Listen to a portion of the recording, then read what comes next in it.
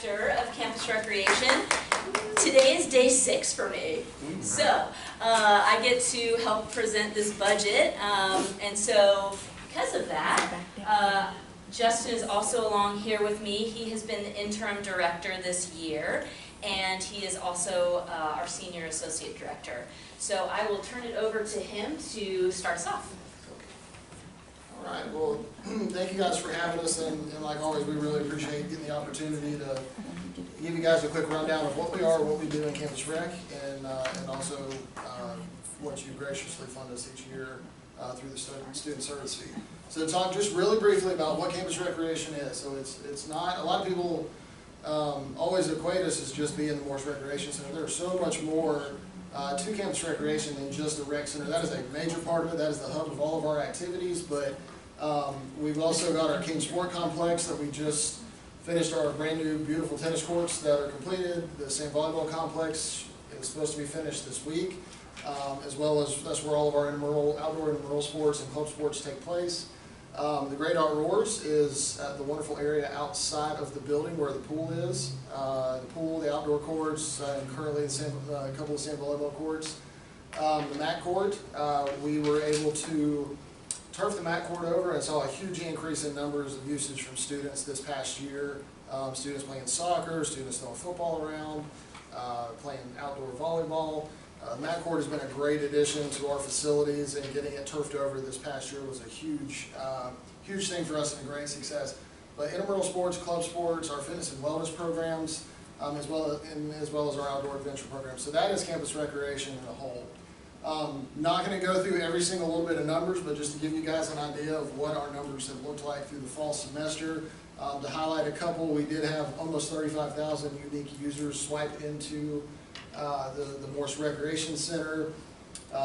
We jumped up to almost 600 unique users at our mat court, a little over 600, close to 700 in intramurals, a little over 700 in fitness and wellness, and just on the climbing wall alone, about 850 unique users. So we see a lot of students that come in and utilize our programs throughout the year. These are numbers just through the fall semester. But as you can see, we are heavy on the student side of what we do and what we do for the campus. To get into the actual funding request, we're trying to catch you guys back up on time, so we're kind of get through this.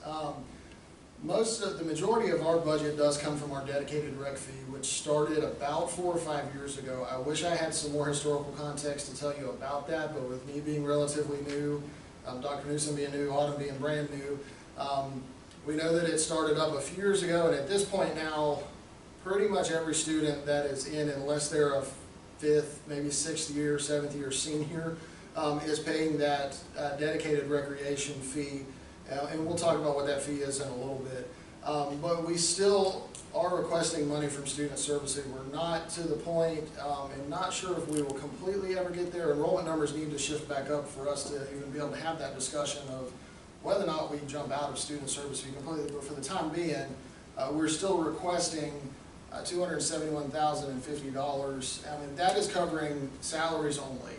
We've been able to enroll all of our programming out of student service fee money. 2 years ago, I think was the last year, we still had our intramural programming budget came out of student service fee plus salaries.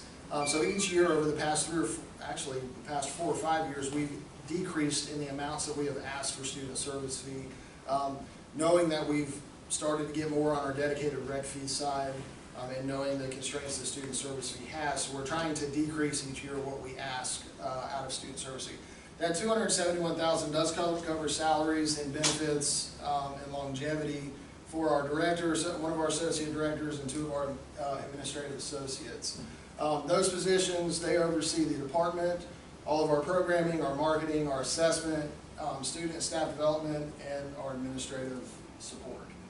So here's a breakdown of the request. It's a little over $200,000 in salaries. The benefits are a little over $64,000. And the longevity is sitting at $4,000. So that is our request of what we're asking for this year.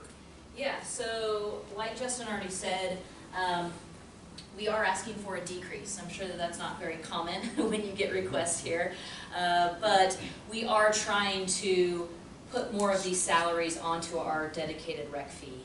So what that looks like is that this current academic year, we are paying 5 salaries from what we were funded through this fee. And we are taking out the Assistant Director of Fitness Wellness. And so we're asking for you to fund 4 salaries instead of the 5 that we currently have. So that's the difference between the two. So it is, with the salary and the benefits and everything, it is a decrease ask of about $58,000. So this year, we did not, or we will not be using all of the funds that we received, and that is because we had some vacancies.